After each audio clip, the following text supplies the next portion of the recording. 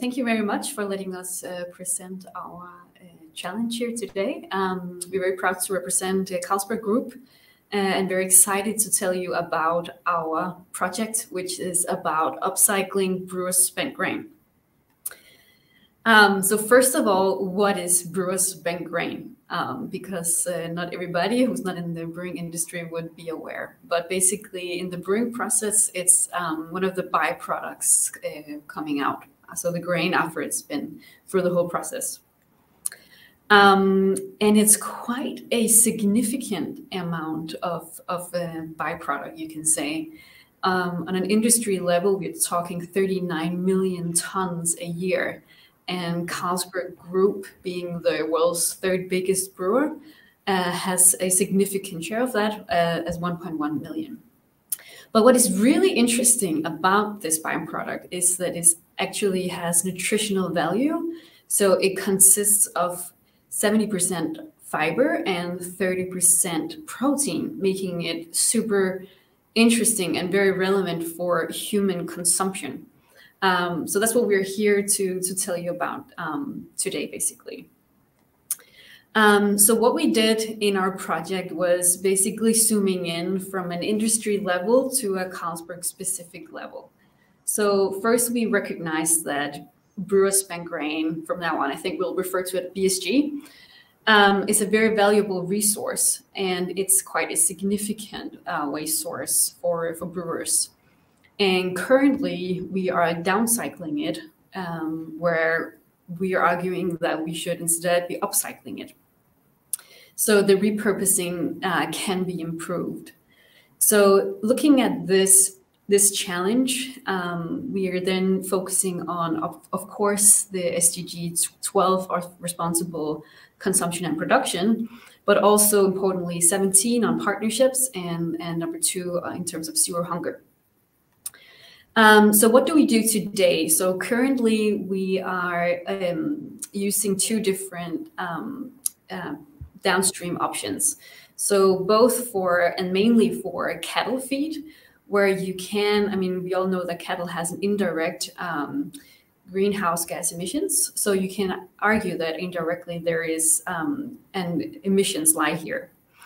And secondly, we are also experimenting with various startups and other types of companies where this is an example from Denmark where we use it for high-end furniture. So I think it's important to stress here that because it doesn't go to landfill and isn't a waste, and it is already being utilized and repurposed, that's already a good thing. But we are arguing that it can be used better. And by better, we mean that it should be used for human nutrition.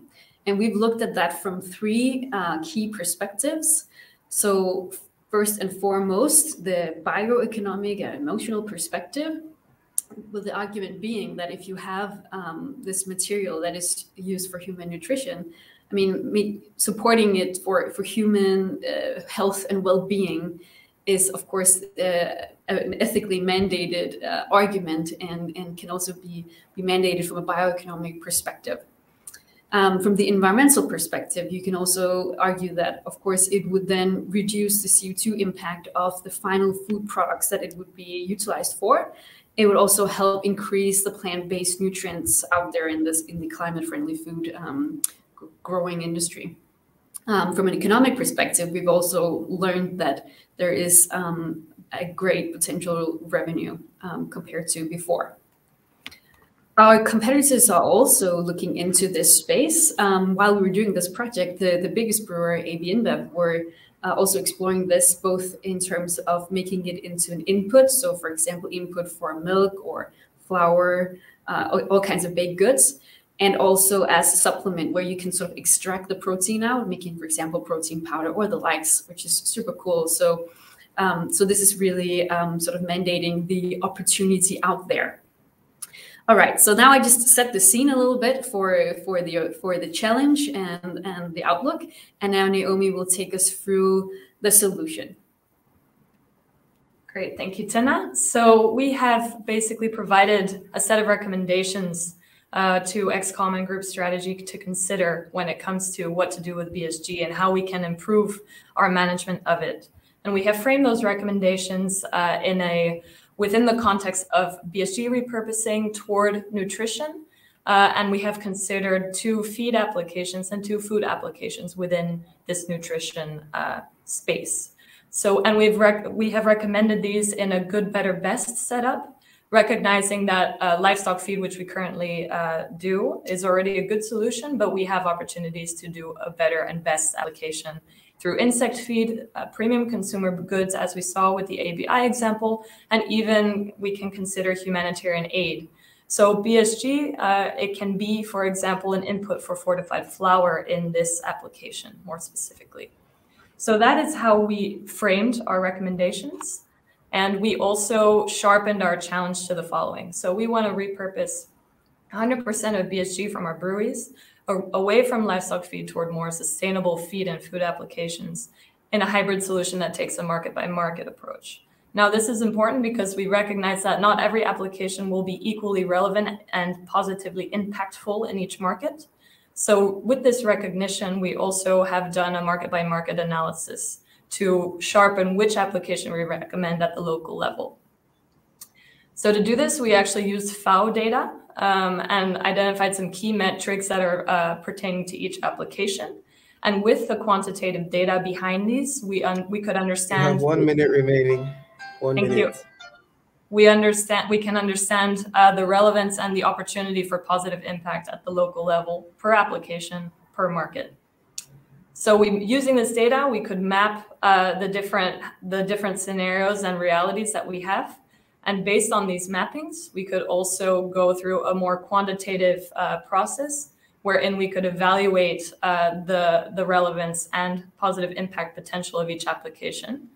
And we could thereby arrive at much more sharp and market-specific recommendations, which you will see in the next 2 slides. So here we have a heat map indicating the opportunity per application across all of our markets.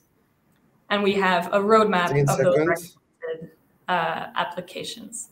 So that is the output. And we, as I mentioned, want to present this in a hybrid concept where we diversify repurposing and balance that livestock feed and these other applications. Team Carlsberg, thank you very much. Thank you very much. It's been quite an interesting presentation. But now your time is up, and we will have our judges, Joseph and Mary, share their comments also within 7.5 minutes. I'll start with just a couple questions for the team. Thank you so much for your presentation. I was very interested in your idea here. I do have a clarifying question about when you're taking the byproduct downstream, how much water and energy is used to prepare it or convert it into the applications that you're recommending here? Yeah, of course. So that's something we need to keep in mind, which is a very important question. So you can say from the greenhouse gas protocol, it will not be accounted for in the Carlsberg CO2 footprint, but of course it would be from the final goods. But when you're looking at the final goods, this is basically being accounted for as being like all the CO2 has basically been taken out. So it would be a much better application in terms of CO2 compared to if you had to grow new barley on the fields. Okay, great. And I saw that one slide with the heat map and the bubble chart, which was great. What are the top 2 markets that were shown there? I couldn't see it or discern it. So by top 2, you just mean the ones first in the list?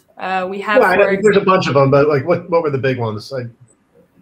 The more. Yeah, so it depends which application you want to focus on. So for example, taking a very simple and clear example, if we're talking about humanitarian aid as an application, Denmark on this application scores a 0 because it's not relevant or necessary. And we have a 0 chance to contribute positive impact locally through local supply of BSG here.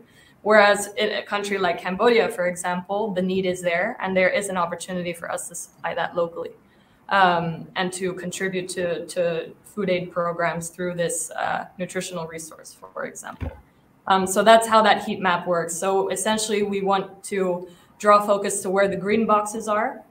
And then where countries have more than 2 green boxes, we take the application that is higher on that conceptual ladder. So really doing that extra step of really upcycling the nutrients further up that ladder and really making sure that we maximize that potential of this nutritional resource that we're sitting on.